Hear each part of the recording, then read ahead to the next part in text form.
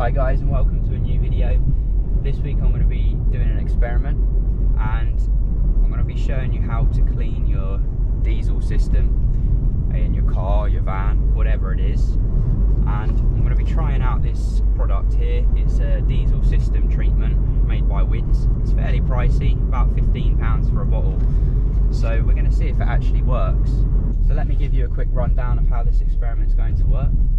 I'm on my long week at work, which means I'm working 3 days, 1 day off and 3 nights. So essentially I'm working 6 days out of 7. For the first 3 days, I'm going to be running my car as normal without the system cleaner. And we're going to see what kind of miles per gallon we get. I'm going to be driving normally, normal conditions. I do the same journey to and from work, so I'm pretty used to it. So we can see what kind of average MPG we get on a normal run. And then on my next set of nights it's going to be, I'm going to put some of this in, fill the tank up again, and we'll see what kind of miles per gallon we get after putting this system treatment in. To finish off this video, I want to change the fuel filter as well, as I believe if you're putting this in the fuel tank, if there's any gunk in the system, it may loosen it up and then it's going to get caught in the fuel filter. That's my theory anyway. Well, that hurt. £67.60. That wasn't even a full tank, it had a little bit in here already. That's 1 day down, on our way home now, and I have to say I tend to drive home a little bit quicker than I do on my way to work. And that's day 2 done and dusted. And that's day 3 done and dusted. I think my immune system's pretty low. I've got a cold. I wasn't particularly looking for more video inspiration, but I just got some when a Fiat 500 put a massive chip in my windscreen. I'm not too pleased about it, to be honest.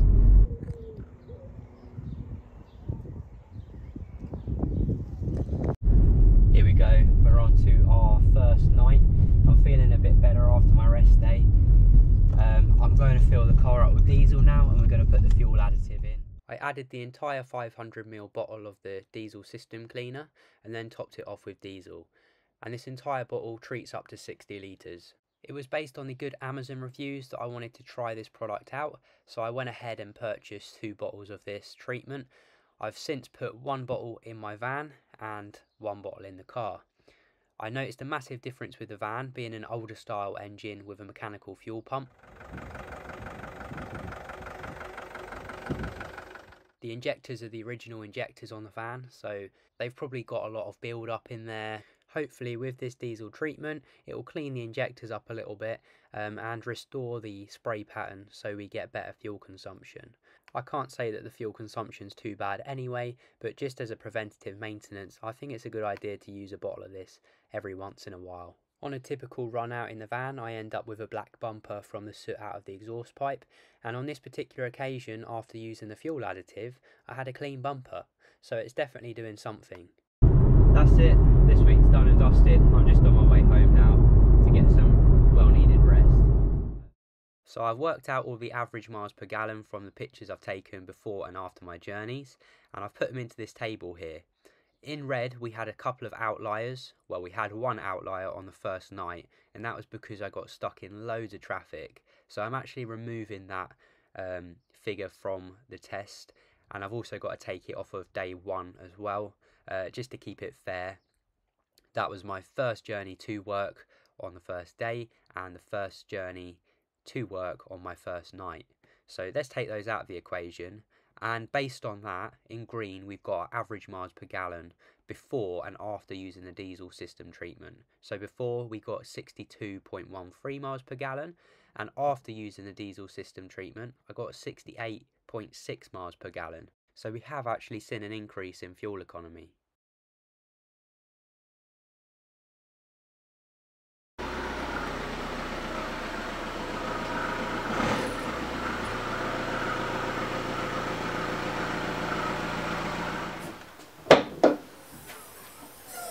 As promised, I'm now going to show you how to change over the fuel filter.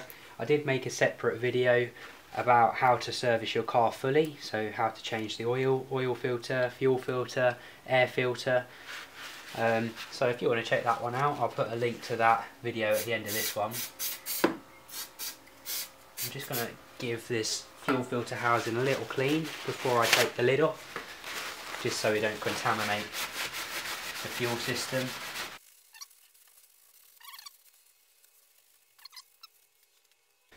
I've got my new fuel filter here. I'll put a link in the description to this one.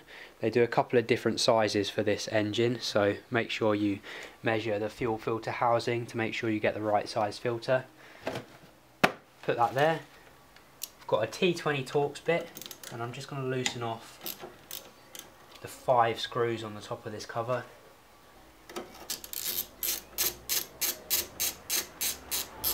We've actually got a Newton meter specification here, a torque specification, 5 plus or minus 1. That's the 5 bolts. And now I'm going to carefully wiggle this. Ooh. Try not to spill diesel everywhere. And I'm just going to lift this cover. And then going to take out the old filter.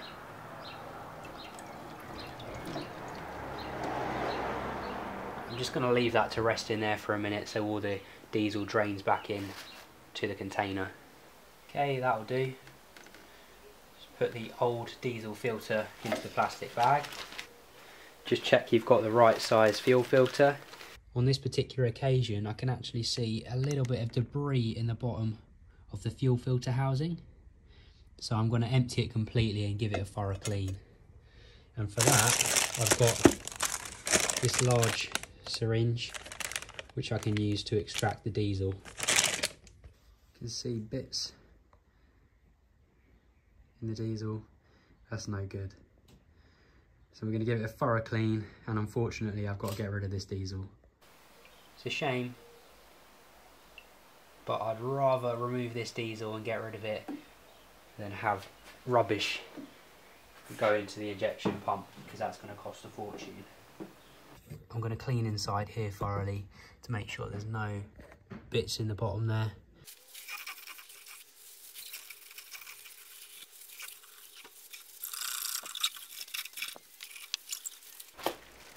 Now I'm going to put the brand new filter in.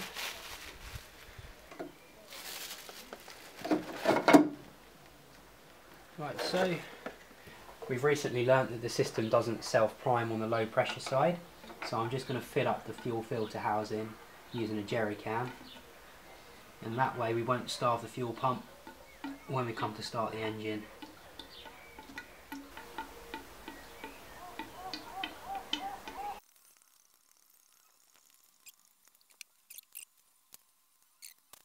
Just do a crisscross pattern.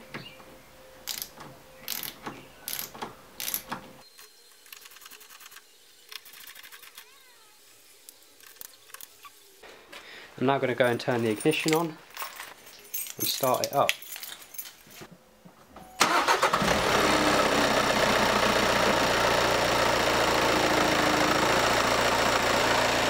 Just have a check round the fuel filter housing, make sure you haven't got any leaks, and that's it, job done. I did a separate little test on the car later that week to try and achieve the best miles per gallon I possibly could, and the car reached 83.6 miles per gallon. That's the most I've ever got out of the car, and I think that's pretty good going for a 2 litre diesel engine. What's your best average miles per gallon you've ever got out of a single trip? Let me know in the comments, I'd love to hear from you. Would I recommend this product? Yes, I think I would. We've proved that it gives better fuel consumption. I personally feel that it does reduce black smoke or soot from when I was driving my van, because usually, like I said, I'd have a black bumper after a journey, and after adding this in, we didn't have a black bumper, so it's definitely doing something. You're getting cleaner combustion there. So try it out for yourself. I'll leave a link in the description to this product. Let me know what you think in the comments. It'd be great to hear from you. Thank you for watching as always, and hopefully I'll see you in the next one. Cheers guys, take care.